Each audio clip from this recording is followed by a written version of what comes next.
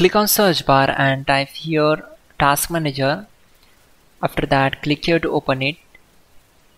Select run as administrator. Now it will open a new window. Then select file, click on run new task, and from here click on browse button. Then go to this PC, open C drive, then open Windows folder. Now open this folder, scroll down,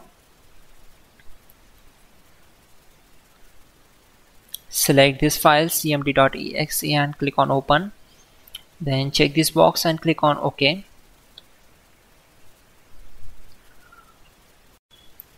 To avoid mistakes, we already have list of commands to make it easy for you.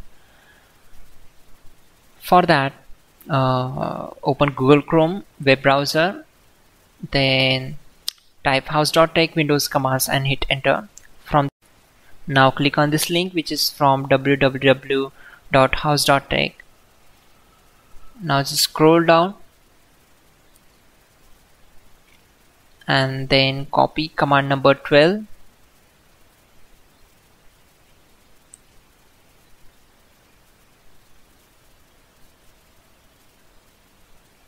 Simply select this, right click on it and select copy. Now right click on command prompt to paste that command and hit enter. After that, copy command number 13. Now type exit to close the command prompt window. Simply type exit and hit enter.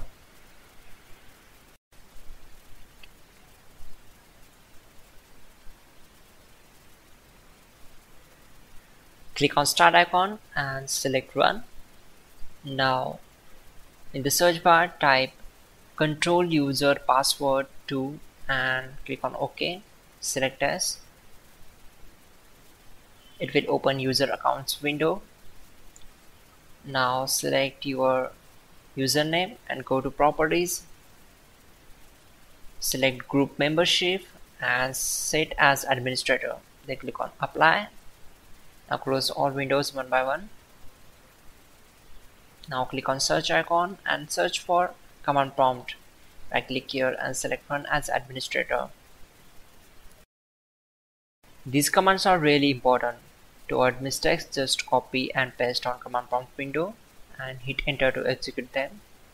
Once done, right click on desktop, create a new folder and name it as problematic folder. For example, after that right click on it and select properties.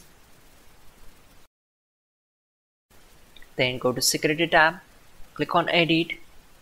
On this window, select add and then you can just follow my screen. Now in the permissions for everyone, select full control, apply all changes and close windows. Then right click on it, select properties. Now go to security tab, go to advanced settings. Now click on change.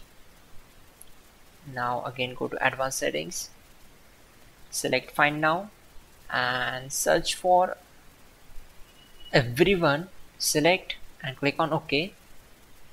Then click on OK. After that, select everyone and click on edit. Now we need to check for full controls. After that, click on OK. Apply the changes and close windows. Again right click on it and you can delete that folder. Now go to search bar and search for cmd run as administrator.